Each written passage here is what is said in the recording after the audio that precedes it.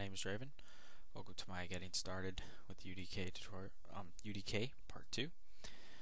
In this tutorial I'm going to show you how to place weapons in vehicles, and I'm also going to show you how to place a skybox, or well, sky dome specifically. Alright, so let's go on ahead and make our ground brush.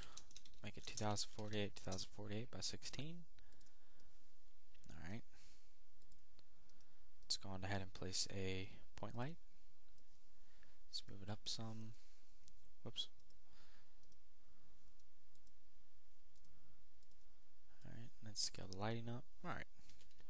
Now to place a vehicle, one of the default vehicles is quite simple. Go to the actor classes. Go to navigation point. To place a vehicle, go to the UT weapon factory. Select whatever vehicle you want. Place the Scorpion. Add UT vehicle here, and there you go. You have a vehicle. Alright. Weaponry, just go to pickup factory. UT weapon pickup factory. UT weapon pickup factory here. Double click. Go on and place the shock rifle. And I'm going to rebuild the lighting really quick.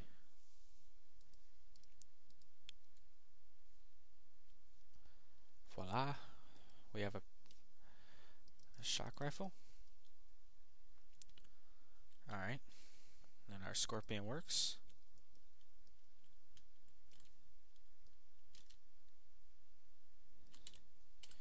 Okay.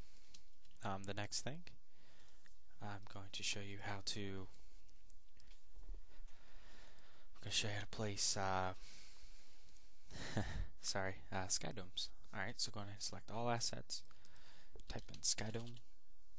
You have two. I'm going to choose this one. Just drag and drop it anywhere you would like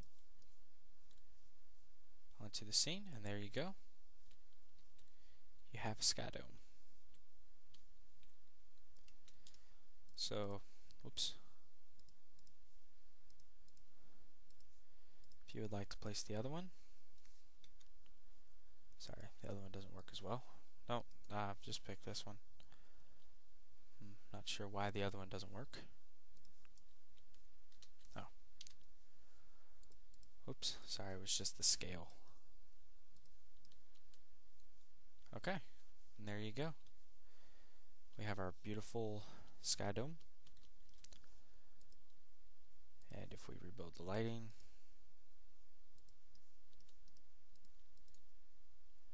we'll be able to run around our beautiful world.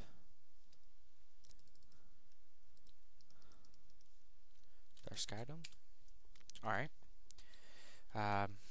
That concludes the Getting Started Part 2. I'll be making more. Thank you.